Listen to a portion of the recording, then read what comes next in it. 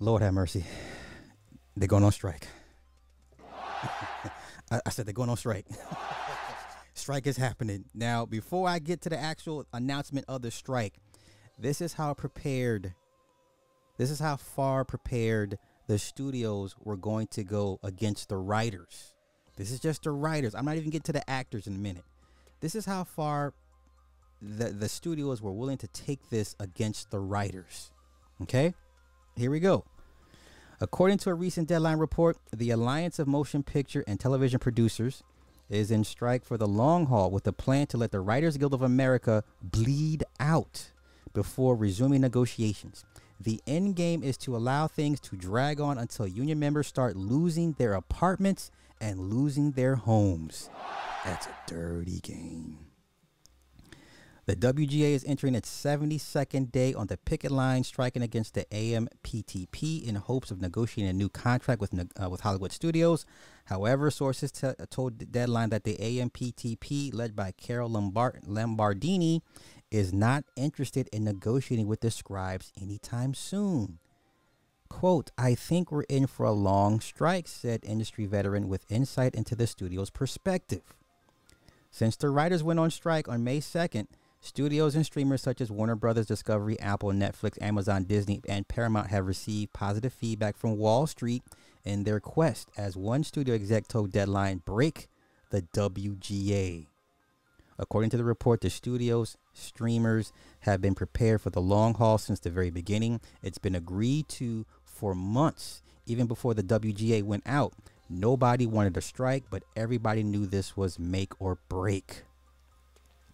The Deadline report came approximately 30 hours before the actors union SAG-AFTRA is set to announce whether it will join the WGA in a strike against the AMPTP, which they just did an hour ago, 2 hours ago, 3 hours ago. Okay. Now, this is how far they're prepared to go with this. Let's see. Regardless of whether SAG-AFTRA strikes a deal with AMPTP, the studios have no intention of coming back to the table with the WGA until the fall. Not Halloween precisely, but late October for sure is the intention. Dirty, dirty game. This is the first writer strike in 15 years. In June, the DGA, Directors Guild of America, was able to strike a tentative deal with the AMPTP. So that leaves the producers, the PGA. So right now, is the PGA hasn't struck a deal. SAG just went on strike alongside with the WGA. Hollywood will never be the same after this again. I guarantee you. So let's go ahead and get right to the announcement. Let's get right to the announcement. Please raise your hand. I will recognize you, but not a lot of yelling. Let's just be nice and genteel. And Duncan and Fran will answer as many questions as they can. Again, welcome, and please say good afternoon to SAG-AFTRA National President Fran Drescher, also Chair of the Negotiating Committee, and Duncan Crabtree. Yes, that is Fran Drescher, the crazy laugh. She played the nanny in the TV show. I think it was called The Nanny. Yeah, Fran Drescher is the president of SAG-AFTRA.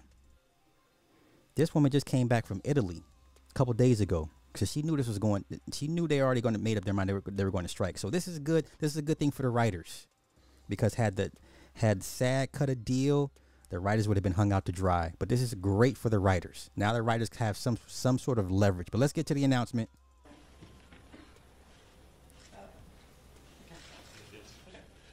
Good afternoon, everybody. I'm Duncan Crabtree, Ireland, National Executive Director and Chief Negotiator. Man, I wish they had better microphones.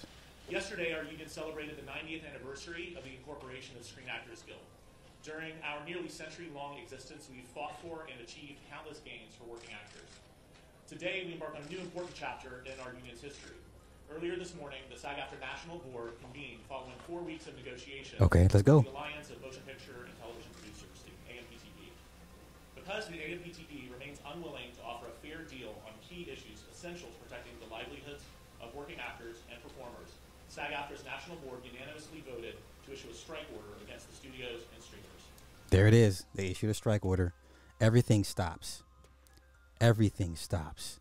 All these TV shows that are shooting stops. All your movies, Deadpool 3, They, you know, we all saw the Wolverine outfit, Hugh Jackman's Wolverine. Stops. If they're an actor and they're registered through SAG, it's 160,000 members. Everything stops. No promos, no interviews, nothing. Everything stops. Grinding halt. This will forever change Hollywood. It won't kill Hollywood, but it will forever change Hollywood. Trust me, these studios are going to long remember this. They're going to remember this for a very, very long time. Everything stops. Everything stops. You're only going to watch so many reruns of your favorite show. You can only watch 8 seasons of Entourage so many times before you get burned out on it. You can only watch House of Dragon so many times before you get burned out on it. Okay? This is ugly. Hollywood will never be the same. Yes, I'm here for it too, bruh. Because guess what? Because if you're a content creator, this is just like the pandemic all over again. Everybody had to stay home. So there was nothing to watch. You couldn't go outside. Everything you had to watch was at home. This is going to be another big boom for content creators, Twitch gamers on Twitch, Rumble guys, YouTube guys, because eventually the public will get burned out on reruns. They're going to be looking for new stuff. They're going to come back to YouTube. I just said this like 24 hours ago. But let's go. I want to hear what Fran has to say. From the time negotiations began on June 7th, SAG-AFTRA staff and the members of our negotiating committee have worked overtime, devoting their evenings, weekends, and holidays to achieving a deal that would ensure a sustainable future for the acting profession. But despite our team's efforts, the AMPTP... Listen, all right, so how many months? No one can foresee. But if you think about it, they don't even want to talk to the writers. They don't even talk. They wanted the writers to lose their homes, y'all. Y'all complain about the quality of shows. The writers is where it stops and starts. We just had the Emmys announcement. All the nominations for the Emmys. The Emmys is your it gives you an idea of what good writing looks and sounds like. Okay? Everything stops and starts with the writers. So y'all we've been complaining about your favorite whatevers the last 2 to 3 years. The writing. This is why writers are underpaid, overworked. They have to split a bunch of monies amongst each other. Have you been in a writing room with 15, 16 people trying to come up with ideas for a story for this movie, this TV show, all these different ideas and opinions? It gets heated in writing rooms. I've been in 2. First writing room I've ever been in was for a show called, oh shoot, what show was it? What show? It was a kid's show. It was on Nickelodeon. This was back in 2000, and it got heated. I never seen anything like it. Like, you guys are here to write, funny lines for people to laugh at. The second writing room I was in was for, it'll come back to me later on. And the second writing room I was in, a fight nearly broke out between the writers. That's how intense these writer rooms gets, because you have all these people. There's a hierarchy. People bringing their big dick energy into the room, and some people, you have old heads, newbies. There's all this clash of ideas. People think their idea is better, and to be in a writer's room is something to experience. All right, but I really want to hear now. Okay. Now I do know if a lot of those overseas guys are not SAG, but if they are, they got to sit down too. It doesn't matter what country you're from. If you're registered as a SAG AFTRA, you got to sit down. Now, what they could do is get a bunch of nobodies and fill these slots and give you probably a less than better or a less than good product. You could run the risk of that, sure. But yeah, I do see an ingestion of foreign content. Not like that though. I don't think G Dizzle motherfuckers would be sitting around watching Korean shows like that. My wife watches all that Korean shit. Outside of Squid Games, Squid Games 2. I think Dude is a SAG. you know, and but this is ugly. I'm here for it. I'm here for it. Steadfast in its commitment to devaluing the work of our members. I'm here for it. Actors deserve a contract that reflects the changes that have taken place in the industry. Unfortunately, the current streaming model has undercut performers' residual income, and high inflation has further reduced our members' ability to make ends meet. I can't hear what the fuck he's saying, man. Talking to the microphone, bruh. Mean performers are bearing casting costs that were once the responsibility of producers. To complicate matters further, actors now face an existential threat to their livelihoods with the rise of generative AI technology. We proposed contract changes that address these issues, but the AMPTP has been uninterested in our proposals. Because of this, the board has determined that union members should withhold their labor until a fair contract can be achieved. A strike is an instrument of last resort. We've tried 4 weeks to reach a deal with the AMPTP. If this thing lasts until October, what is this? What is this? What is this? This is already June, July, August, September, October. You're looking at fourth quarter. You're looking at fourth quarter. No, House of Dragon has to stop production. Think about all the things that are currently in production right now. Damn, what can't be written. So now you can't film anything. Now you can't film anything. They're currently shooting. Okay, wait. Deadpool 3 is being shot right now. They can't do Superman Legacy, James Gunn. Right? They rushed to announce all the casting. Doesn't matter. You're not gonna see Margot Robbie and Ryan Gosling doing the press run for Barbie. You're not gonna see Cillian Murphy for Oppenheimer. Everybody gotta sit down. Everybody has to sit down. Everybody that's a SAG AFTRA, 160,000 members, sits down. Sits down. Here's the worst part about it. Only half of the members voted. And out of half the members that voted, 90% of that half voted to strike. And unfortunately, they have left us with no alternative. Although we're all disappointed with the AMPTP's reluctance to cooperate, the solidarity among SAG ain't gonna be no Blue Beetle premiere. Ain't gonna be no Blue Beetle press run. What else comes out? Tom Cruise got to go sit down. Can't do press run for Mission Impossible, bro. Got to sit down. What else comes out later on this year? You know what I'm saying? Ain't going to be no Aquaman 2 press run. Got to sit down, Jason Momoa. For whatever you working on, got to sit down. Any and every TV show and movie being worked on right now stops immediately. Members has never been stronger. Based on the enthusiasm I'm seeing from everyone, I truly believe this union has the unity and the resolve needed to fight for the future. Not Doobie. Due to the broad nature of our membership, this strike does not affect all members of all contract areas. Ain't gonna be no Power Raising Kanan season 2. Sit down. Ain't gonna be no Power Force with Tommy. Sit down. Sit down. Sit down. Just those working under the 2020 TV theatrical contract. Tulsa. Sylvester Stallone. Season 2. Gotta sit down. Gotta sit down. SWAT got picked up on Paramount Plus. Shamar Moore, sit your ass down too. Everybody gotta sit down. Performers working in interactive entertainment, audiobooks, music, commercials, and other contract everybody sit down. Directly impacted.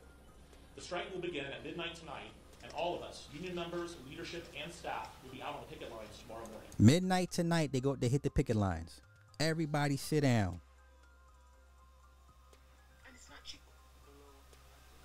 Okay? This is how serious it is.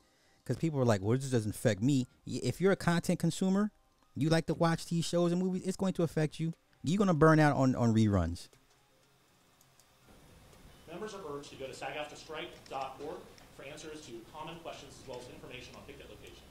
I'd now like to turn the microphone over to SAG-AFTRA President Fran Drescher. Thank you. Thank you, Duncan. And thank you, everybody, for coming to this press conference today. Go ahead, it's talk really your shit, Fran. Come on. That this negotiation be covered because the eyes of the world, and particularly the eyes of labor, are upon us.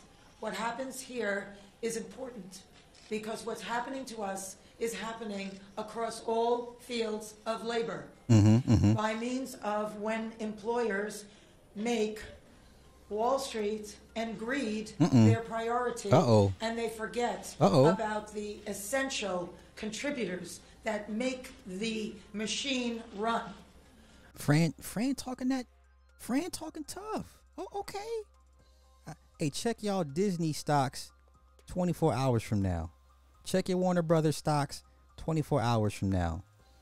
Okay, if you got stocks in any of these movie companies, movie studios, check your stocks in 24 hours. Let me know how they turning out. Is it going to be in the red? We have a problem, and we are experiencing that right at this moment. This is a very seminal hour for us. Wow.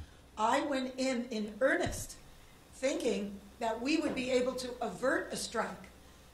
The gravity of this move is not lost on me or our negotiating committee or our board members who have voted unanimously to proceed with a strike. Yeah. Club Fortune, no more movies coming out. Whatever movies they got already in the can, once released the rest of this year, that's it. That's it. What movies you gonna watch and starting in 2024 with this? This is gonna set everything back at least a year. You know, what movies? What y'all gonna go see? What were you looking forward to go see? Come on, Fran she talking tough. What do you think about Film Rise and Crackle apps? You still need writers, and you still need actors. They only have what they already have in their surplus. That's it. Crackle is owned by Sony. Everybody's going to listen. No one is going to escape this unscathed. Everybody's going to have a scar, a wound. You know what I'm saying? Everybody's walking away with scars on this one. It's a very serious thing that impacts thousands, if not millions of people all across this country and around the world. Not only members of this union, but people who work in other industries that service the people that work in this industry. And so it came with great sadness that we came to this crossroads, but we had no choice. We are the victims here. We are being victimized by a very greedy entity. I am shocked by the way the people that we have been in business with are treating us. Wow. I cannot believe it, quite frankly. How far apart we are on so many things. Wow. How they plead poverty, that they're losing money left and right when giving hundreds of millions of dollars to their CEOs. Wow. It is disgusting. Yeah, David Zaslav made $250 million last year. Warner Bros. Discovery CEO David Zaslav made $250 million last year. Okay, I ain't never heard Fran this upset. Go ahead, sis. On them. They stand on the wrong side of history at this very moment. We stand in solidarity, in unprecedented unity. Our union and our sister unions and the unions around the world Nick. This is standing Fran by Drescher. us, as well as other labor unions. Because at some point, the jig is up. You cannot keep being dwindled and marginalized and disrespected and dishonored. The entire business model has been changed by streaming, digital, AI. This is a moment of history. That is a moment of truth. If we don't stand tall right now, we are all going to be in trouble. We are all going to be in jeopardy of being replaced by machines. And big business, who cares more about Wall Street than you and your family. Most of Americans don't have more than $500 in an emergency. This is a very big deal. And it weighed heavy on us. But at some point, you have to say, no, we're not going to take this anymore. You people are crazy. What are you doing? Why are you doing this? Privately, they all say we're the center of the wheel. Everybody else tinkers around our artistry. But actions speak louder than words. And there was nothing there. It was insulting. So we came together in strength and solidarity and unity with the largest strike authorization vote in our union's history. That's right. They received a 90% vote. Half the members voted, but out of the half of those members, out of half of 160, 90% approved a strike. And we made the hard decision that we tell you as we stand before you today. This is major. It's really serious, and it's going to impact every single person that is in labor.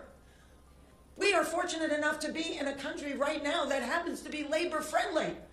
And yet, we were facing opposition that was so labor unfriendly, so tone deaf to what we are saying. You cannot change the business model as much as it has changed and not expect the contract to change too. We're not going to keep doing incremental changes on a contract that no longer honors what is happening right now with this business model that was... Okay, now, so you're saying she's fighting a losing battle. Brother, listen, the AI that everyone fears is another 10 to 15 years away, okay?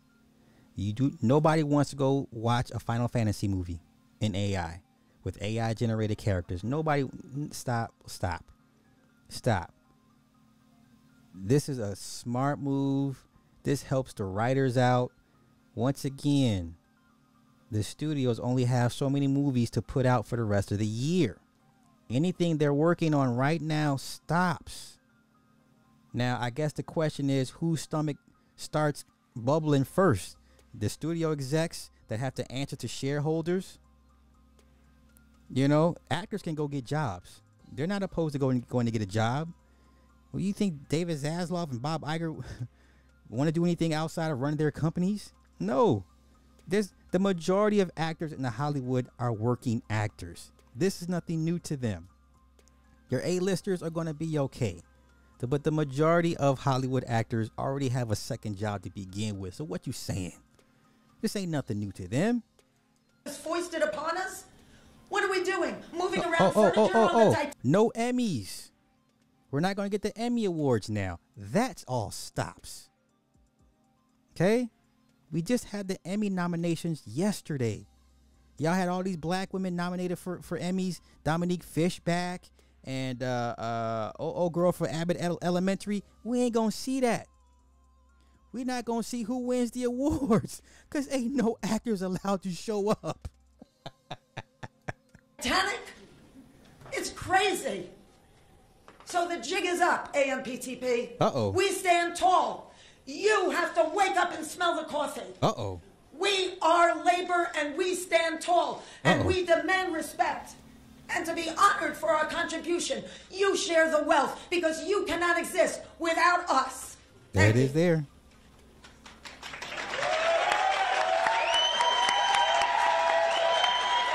There it is there. So, that's our president. Questions? Ain't gonna be no Oscars this year. None of that. None of that. Yeah, no SAG awards. None of that.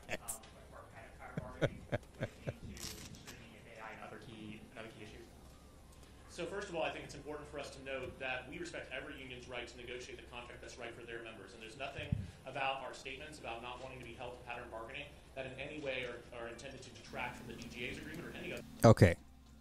I'm going to leave this up for my personal perusal later on. Let's see. But a lot of these writers are trash. It's YouTubers who got more creative ideas.